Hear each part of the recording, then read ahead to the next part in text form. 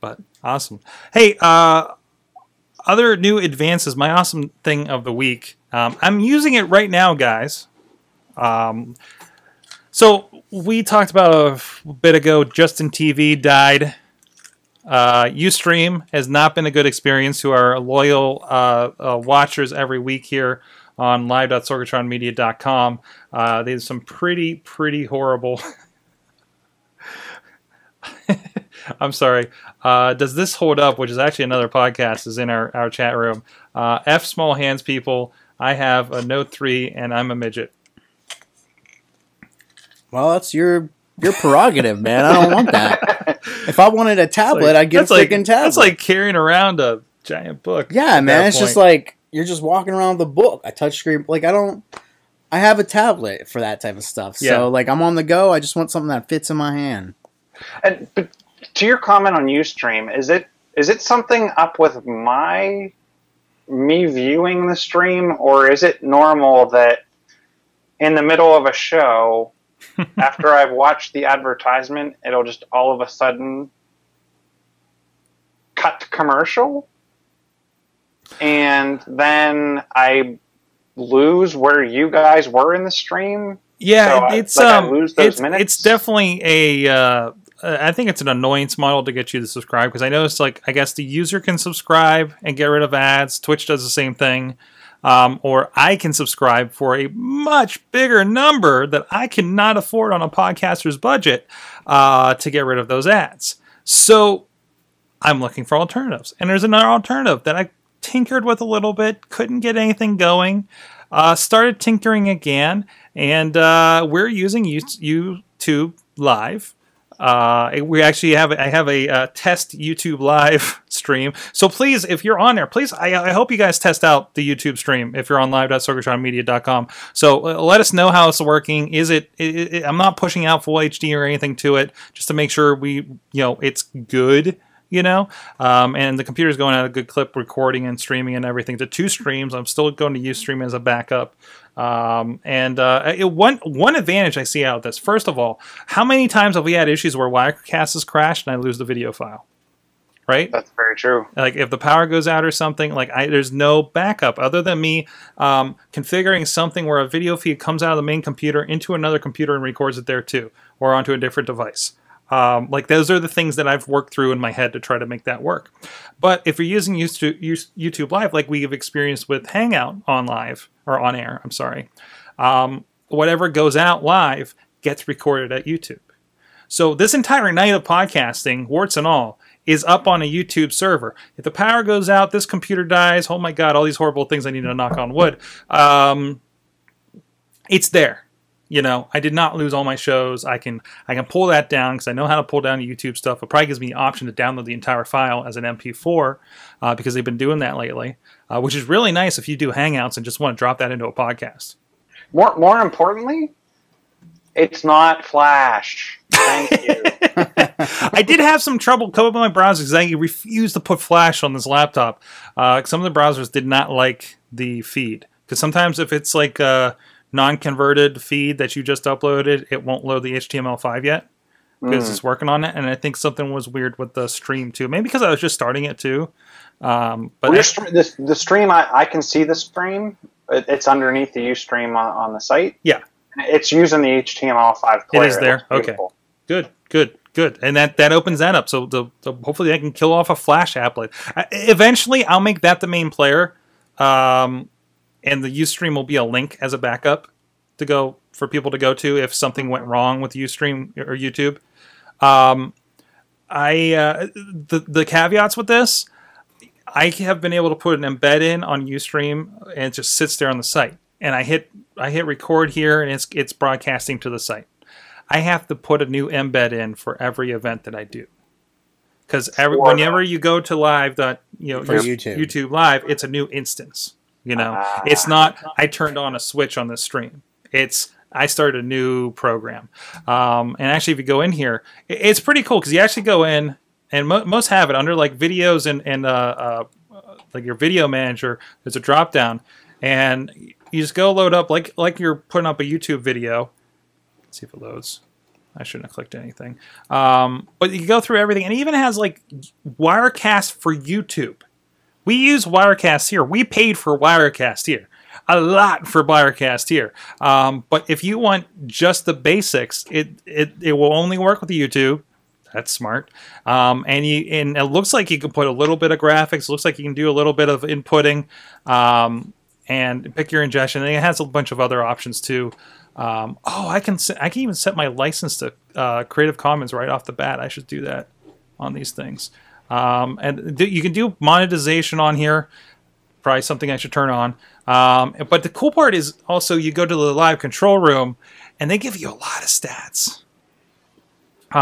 You can see like how many people, like analytics for the entire stream. So we've been on for almost 5 hours right now. This is our fourth show we're recording, right? And you can see like total view time in hour 6, peak concurrent 4. If I go down here, it's just loading up. Let me kill all these tabs. It's that Apple site. It's killing it. Average view, and you can also, as you go in, I didn't set it up right here, but you can set up a preview, and you can actually create highlights on the fly as the video is going. You can say, just put a set start, a set end. There's a preview thing that comes in, which I guess you can kind of click around into through the entire feed. Like if you have any other live feed, you can kind of click back into it. You can insert ads in certain points.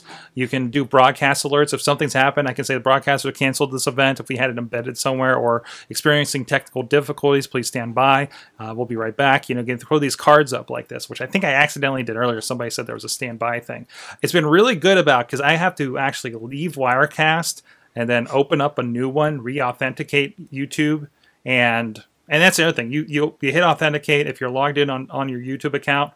You just pick your YouTube it wants to go to, and it sees that project that you set up in YouTube, and you're good to go.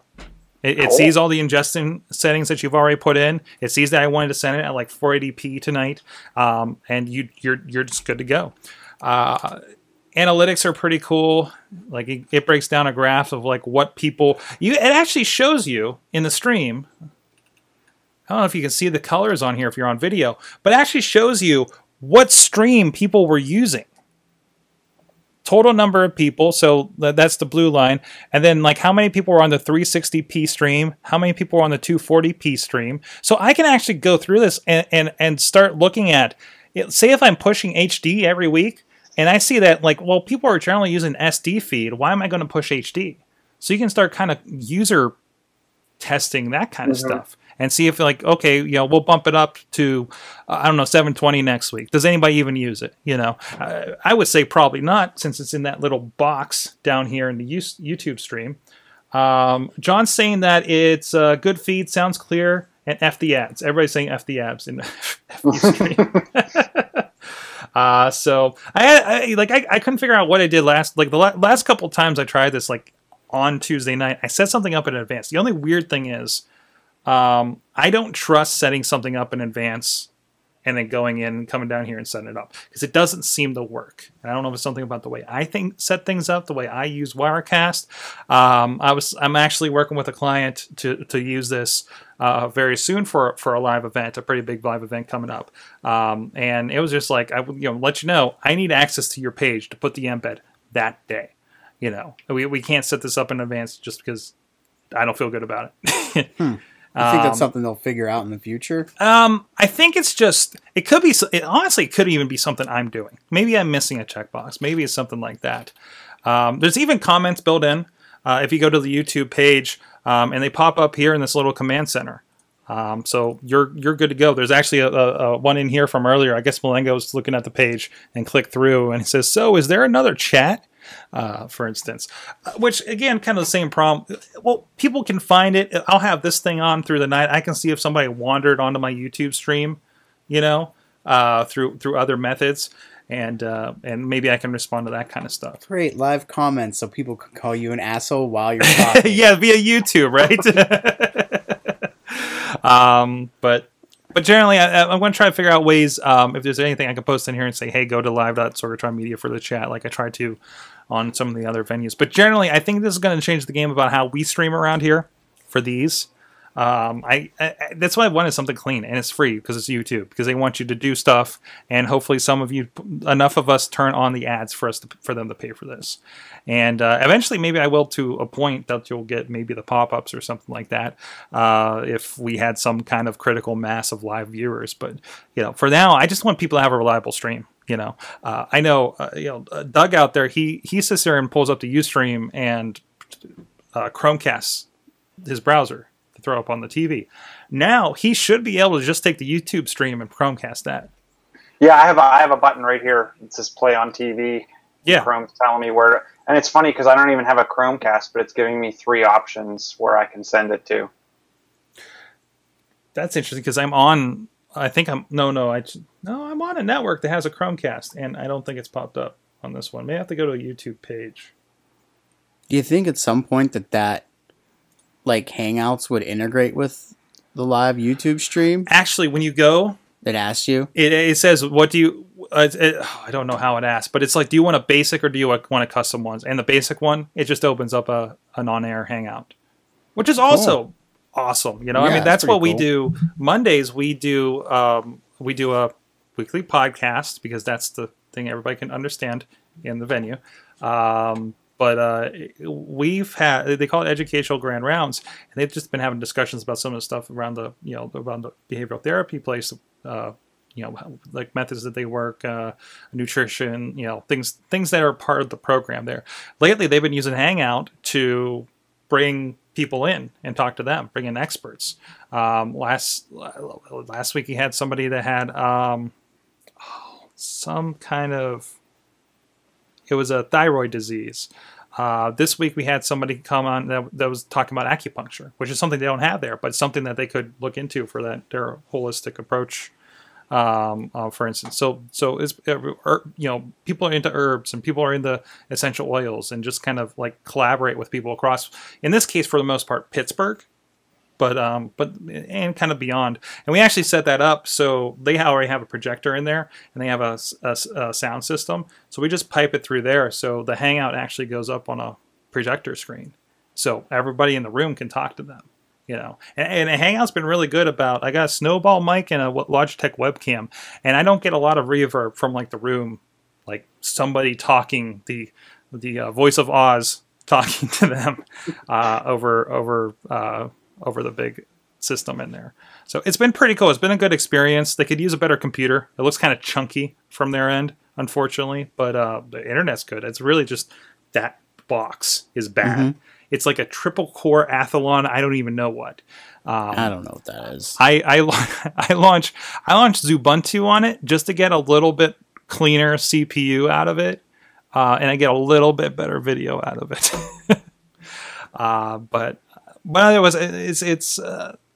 I think this opens up for a lot of live options. I mean, how many years with PodCamp we would go with somebody that was the expert in streaming, and they had their own servers and everything. And I'm looking at this stuff, I'm like, we do a PodCamp with this. We just open up a bunch of live streams and go. Is it easy? Is it so now, since you're doing, are you cutting the YouTube stream in between and then redoing your ID, or is it one long stream that you'll cut apart later? Well, I'm wondering what's happening. Well, as far as what I edit.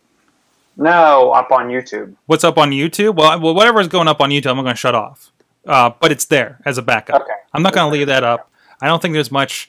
I don't think there's much need to leave it. But if something happens, how many times have we had a conversation in between shows and be like, "Man, I wish I recorded that." Guess what? It did. Not as high quality as everything else, but we can snag that now. It'll be tough to download that giant. We're also going to test the limit. We're over 5 hours on this live stream. We're going to see if there's a limit to this live stream. They cut you off at 3 on Hangout, I believe, if you're doing a live thing.